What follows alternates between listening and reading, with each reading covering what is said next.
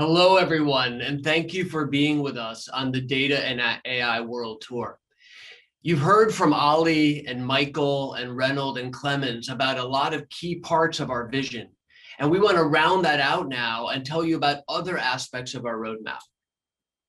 Now, when you were watching the other keynotes, you might have thought, this is amazing. I want to do all of this, but I only have this staff right now. I'm busy with all of these things. Everybody's asking a lot of me, and I can't do it all. I want to follow this vision, but I can't do it all. So we are building a platform, and the design point of the platform is to make it 10 times easier for you to transform your business on this Lakehouse vision. And we'll walk through pieces of that in the next few minutes. So we've covered how the data lakehouse offers you a better path. You get to use all of your data that's in your data lake in this open system with commodity storage, so you can put everything in it.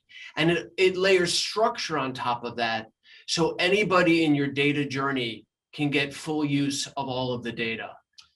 For example, your SQL analysts that are used to working on a data warehouse that's a stale copy of part of the data can now work on all of the data in your data lake that's become this lakehouse with all of the structure, performance, and concurrency capabilities you need for high throughput SQL analysis.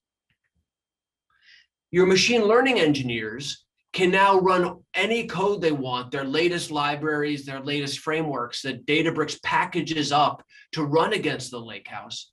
But also think about an experiment that you ran yesterday and had an astoundingly great outcome. You want to be able to run that same experiment on the data as it was at 2 o'clock yesterday. All of the time travel capabilities and the transactional logs in the lakehouse make that possible. They can use the tools of their choice, operating on the same data with no latency issues in the data, in the source where the data is. And then your data scientists that want to be doing exploratory work in Python, R, Scala, Java, they can operate on the same data using the latest notebooks and even on their own kind of local nodes connecting through the internet to this lakehouse. So they can use the tools of their choice to operate on the same data foundation that your SQL analysts and your machine learning engineers are working on. And then almost more importantly, as you transform around the lakehouse, you're going to be running your business on this data in real time. You're going to have data products based on this data that you're selling. You need your data engineering pipelines and workloads to be operating in situ on the same lakehouse. The lakehouse makes all of this possible. But then you're thinking to yourself, that's a lot of data. And how am I going to be able to manage all of it? You have this data. Different people need access to different sets of data. Some of it's compliance driven. Some of it's the capabilities of the individuals driven. Some of it's having to do with locality laws of where this data can go and who can use it from what country. So how do you deal with that? Well, better management and governance for all of your data is a prerequisite for transforming your business on the lakehouse. So we have this new effort called the Unity Catalog aimed at solving this problem. Now you might be thinking, I've always had a catalog. I've been doing data warehousing for 30 years. There's a catalog there. Each tool and persona generally has a way to catalog the data and use the data, but it's typically limited to that persona. And even if you have a catalog across your personas, it's limited to the cloud you're in. There's an AWS catalog.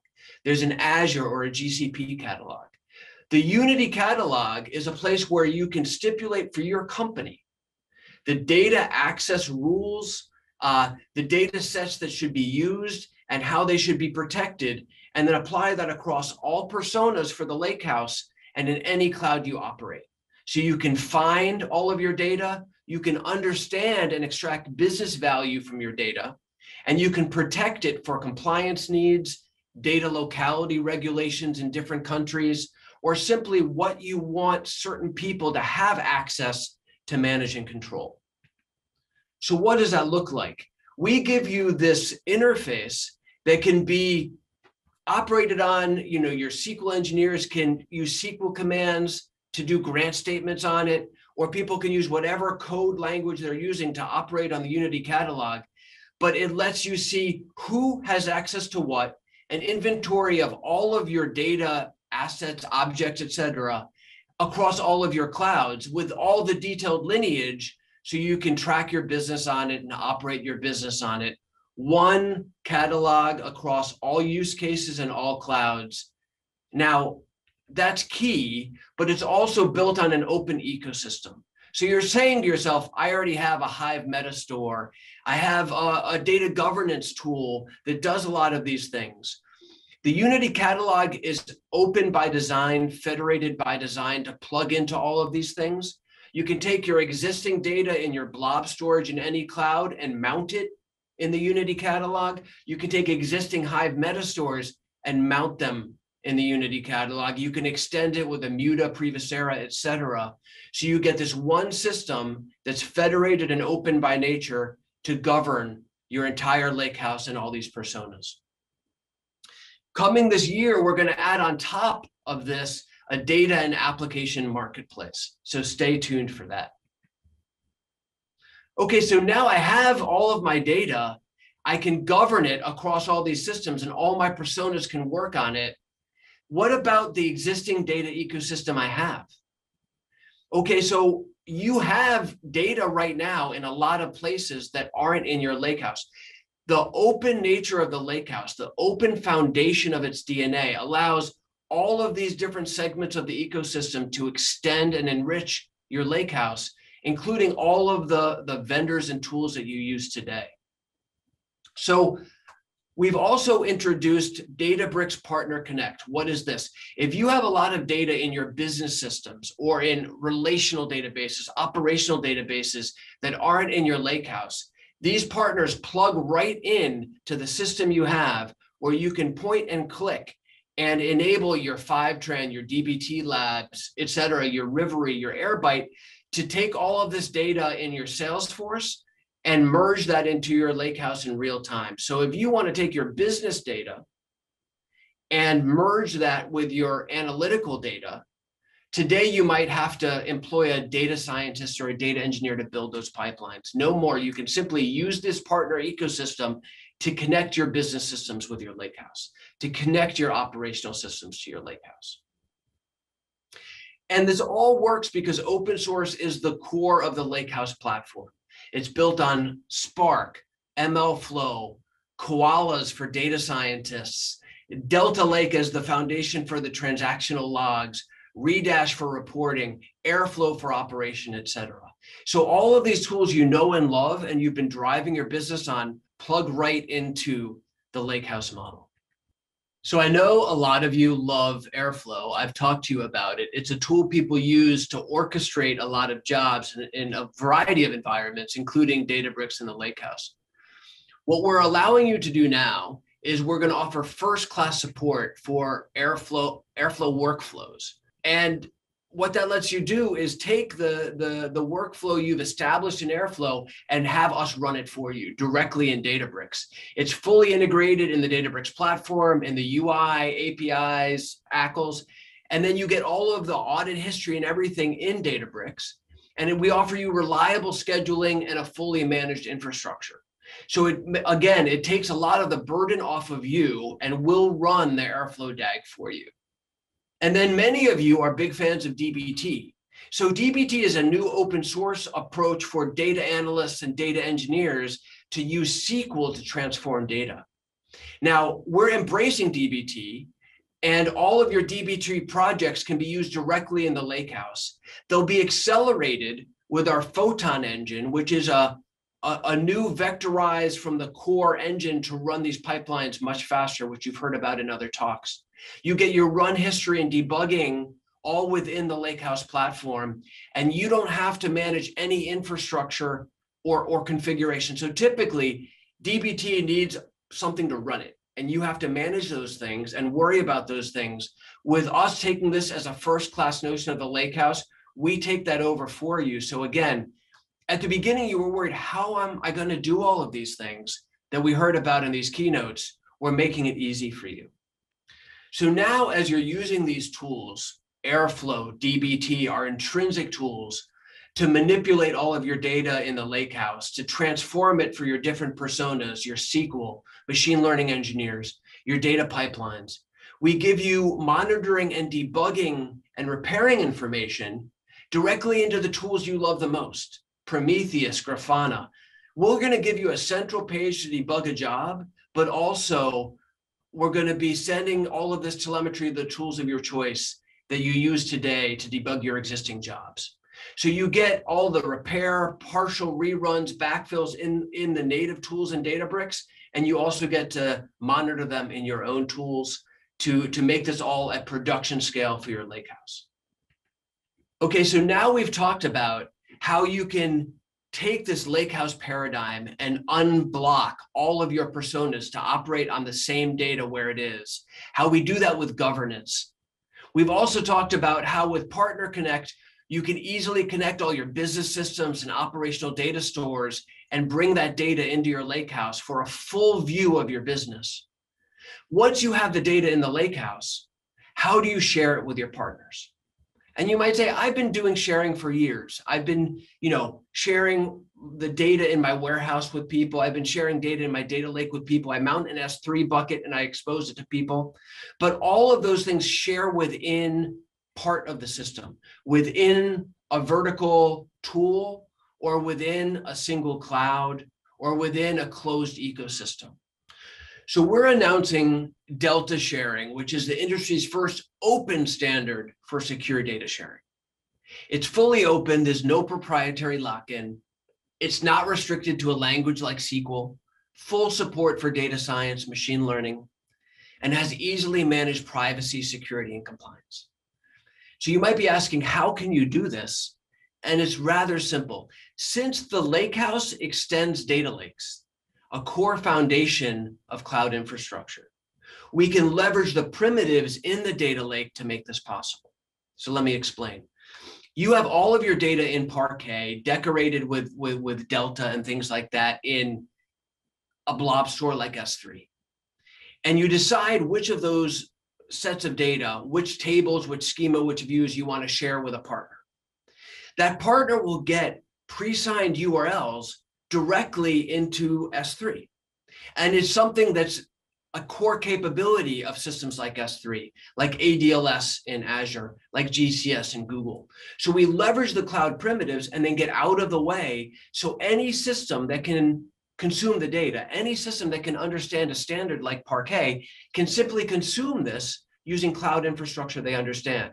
They can take data that's in AWS and consume it in Google or Azure or any other cloud or on premises. All they have to do is be able to understand how to fetch things over HTTP with well-known protocols. So it's fully open. It doesn't require Databricks. You can do this with open source Delta sharing. But because we are able to manage this, it's one click easy for you anywhere you run Databricks, anywhere you run the Lakehouse architecture. So no longer are you having to share within a cloud, within a vertical. Any partner of yours can consume this in a compliant, simple, open way from anywhere on the earth, from other planets we're beginning to explore, anywhere you want. And because of this openness, we have this fantastic ecosystem. Every open source client you can think of is supporting Delta sharing. Commercial clients are supporting Delta sharing. This list is just the beginning. And a lot of data providers are realizing they can use data sharing to share their data sets. So you can easily integrate their data sets into your lakehouse with one click. Okay, now we've talked about getting data into the lakehouse, managing data in the lakehouse, and getting data out of the lakehouse. But you're thinking, I still need to make it easier. I can't hire these people. It's so hard to find people that are at this cutting edge of the technology to help me transform my business. So there's 3 more things I want to announce and talk about coming on the roadmap. So we have a project called Delta Live Tables. What does Delta Live Tables do?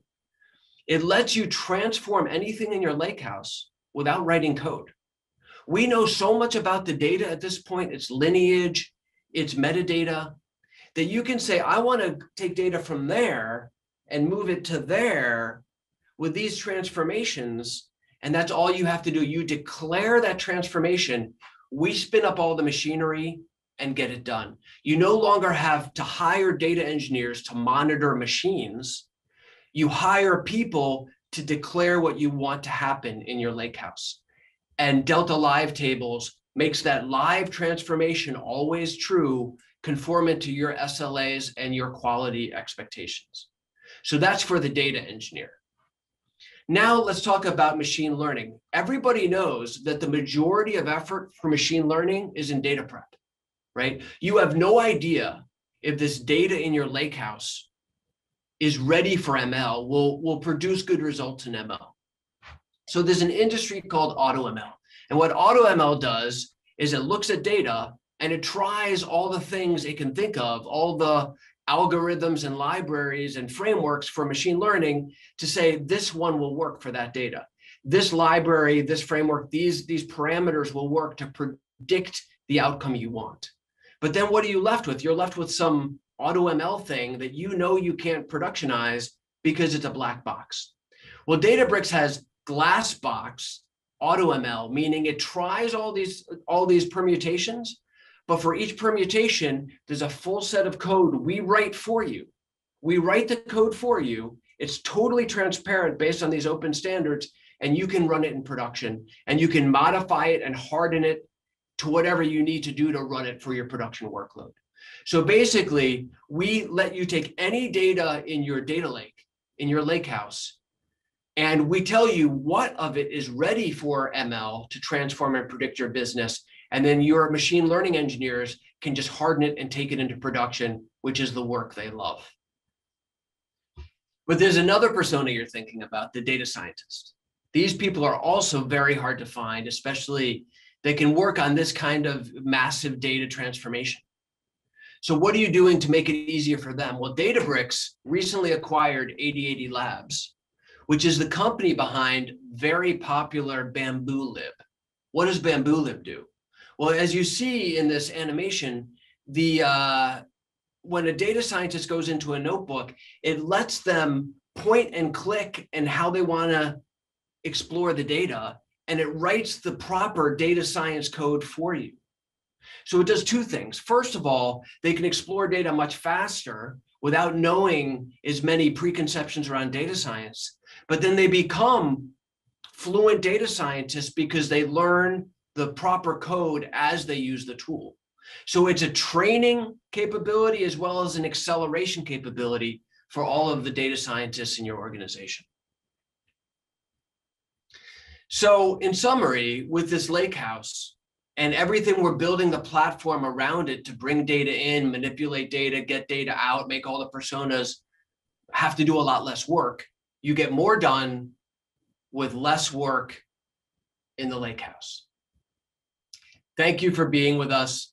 Next up, you get to hear how a customer does this in practice. Excited to hear that myself. Thank you.